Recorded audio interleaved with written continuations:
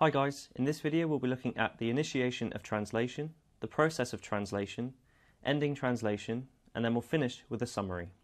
So translation is the process that happens after transcription. It's the second main stage of protein synthesis, and it involves transferring the genetic information that's now on the mRNA molecule, and we turn this into a string of amino acids to then make a protein. So in transcription, remember what happened is we took the DNA molecule that's stored in the nucleus, and from this we made a strand of mRNA in transcription, which now holds the information that that gene and the DNA needs to be able to hold. And this sequence of bases will be turned into a protein as it's read. And the process of reading the mRNA and turning it into a protein is translation. And a protein, remember, is a series of amino acids arranged into a certain order, which then folds up into a specific shape to carry out a function. So the mRNA is made in the nucleus, but it enters the cytoplasm through the nuclear pores, and then it associates with a ribosome, which is a type of other RNA molecule forming a large structure. The ribosome is made up of two subunits, a large and a small subunit. And first of all, the mRNA binds to the smaller subunit, and it does this at its first codon, or the start codon, which is always AUG. So to illustrate that here, we've got our mRNA molecule, and it's made up obviously of lots of nucleotide bases of four types: A, C, G, and U instead of T. So in DNA we have T, in mRNA we have U.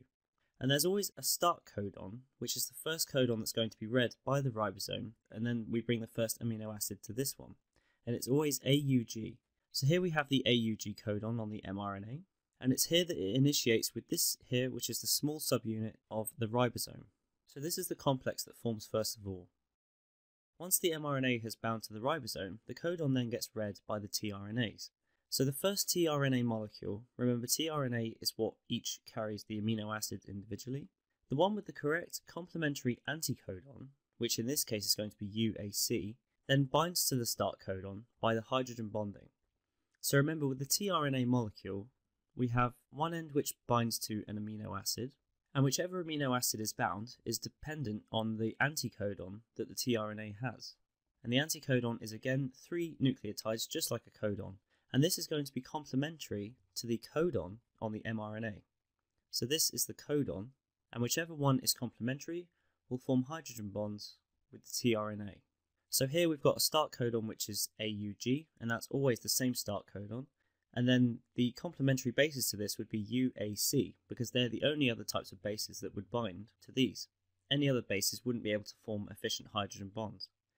So this is now what's happening. We've got a complex with the small subunit of the ribosome, the mRNA, the tRNA's anticodon bound to that codon, and that tRNA's carried amino acid on the top. The first tRNA molecule always has the anticodon of UAC, and it always carries the amino acid methionine. So any polypeptide that gets made has the amino acid starting it, which is methionine. So most polypeptides begin with met or methionine, but it can be clipped off later when the protein is finished. So some proteins are found without it. Once this is all formed, then the large subunit of the ribosome binds, which is much larger than the smaller subunit, and this whole complex can then begin translation. So from this point on, we can start making the protein or the polypeptide that we're trying to form. So here we have our large subunit of the ribosome. So the process of translation is kind of like a repetitive cycle which has multiple steps, increasing the length of the polypeptide that we're making. So at this point we've got a ribosome that's been fully assembled with both of its subunits, and now a second tRNA molecule with the complementary anticodon to the second codon can then bind to the next codon. So what we have here is we have our original complex with our first tRNA with the methionine. And now what we need to do is we need to increase the length of the protein by adding the next amino acid. So the second tRNA molecule comes in, and the anticodon that it has binds to the codon on the mRNA. So again, it will be a specific type of tRNA carrying a specific amino acid, which in this case we'll call alanine. So now we have 2 tRNAs bound, and we can now start forming a peptide bond. So again, the second tRNA carries the specific amino acid coded for by the codon. So each codon is going to be complementary to a specific anticodon, which will only carry a specific type of amino acid. Between the 2 amino acids, we now need to link them, and the link between 2 amino acids is called a peptide bond. So a protein is made up of lots of amino acids joined by peptide bonds. So we form it between the first two amino acids, and making a protein with two amino acids gives it the name of a dipeptide. So then what happens is the methionine, which was the first amino acid, can be released from the first tRNA, and the formation of that peptide bond uses energy derived from ATP. So we've got the peptide bond between the two amino acids here, and this tRNA is now free to go and do other jobs. So then what happens is the ribosome just needs to continue moving along. So it moves along the mRNA strand by exactly 3 base pairs at a time, so 1 codon at a time, and this first tRNA that we had is released. So you can see here that we've got the moving of the ribosome along the mRNA, so that it will now read codons one by one. The second tRNA is still attached, because we're waiting for the third one to now bring the next amino acid. We can't have it leave yet because it's still attached to this second amino acid. Meanwhile, the first tRNA leaves, so it can go and do other jobs. At this point, because the ribosome has moved along, the second tRNA molecule is now in the same position in the ribosome as the first tRNA molecule was when it started, but now it has a dipeptide attached to it. So think of the ribosome as a large 3D complex shape with a slot for the mRNA, and it kind of moves along like a kind of checker. And each time it will do this, the tRNA will move to the opposite direction in a certain position of the ribosome, where it holds the growing protein. So then, as you can imagine, the third tRNA comes in with a complementary anticodon with its own specific amino acid binding to the next codon. The first tRNA molecule has now gone, and it's gone to pick up another amino acid, methionine, to then be used later on if it's required. So here we have the third tRNA molecule coming in to this next codon to drop off the third amino acid. So the cycle repeats over and over again with tRNAs coming and going, and then going off to pick up their next amino acid and coming back. And this forms a long polypeptide. And you can imagine this polypeptide could be many hundreds of amino acids long, where tRNAs keep coming back and dropping off particular amino acids.